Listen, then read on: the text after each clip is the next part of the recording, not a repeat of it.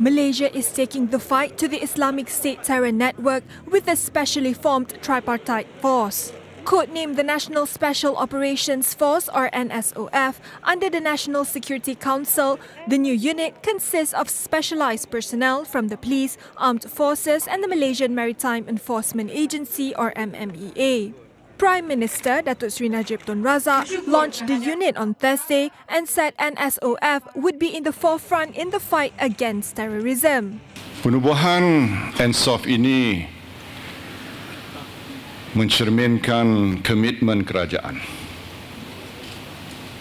manifestasi ketegasan kerajaan dan sikap kerajaan yang tidak mau kompromi dalam soal keamanan dan keselamatan.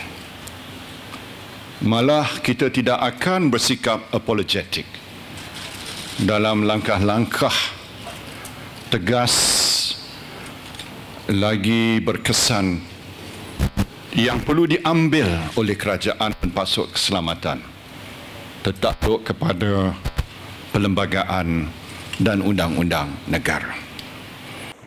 Based on the National Blue Ocean Strategy principle of sharing assets and capabilities, the unit will be under one chain of command.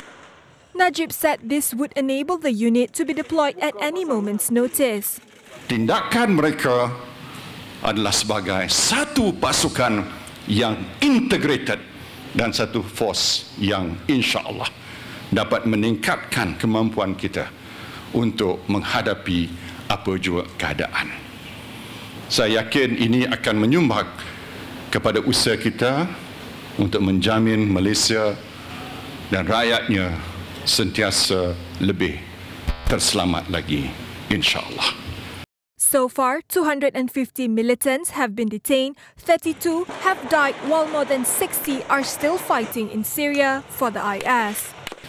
Tidak ada satu hari pun berlalu tanpa berlakunya insiden keganasan